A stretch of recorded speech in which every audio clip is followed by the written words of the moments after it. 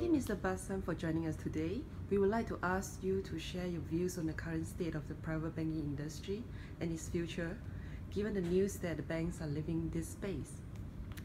Thank you. Private banking industry is a lovely industry. It's a growth industry. We work in Asia, we live in Asia, which is a region which is also growing.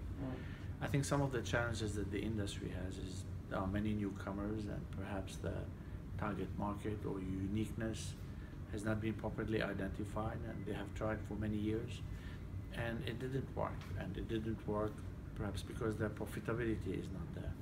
And hence, as a private bank, we have many stakeholders. We have our shareholders, we have our regulators, we have our employees, we have society at large, and we have to make sure that all our stakeholders are satisfied. We have to make sure that the regulators who give us the license are happy, that our employees have opportunities to grow and prosper within Citi, within the industry, that society at large see that we are adding value to society. And of course, we have to make sure that our shareholders are happy and that they are getting a return on their investment.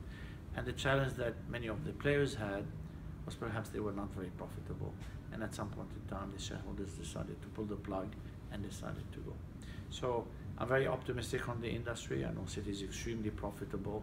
And I think if all stakeholders in the industry were to focus on it, everyone would be very happy.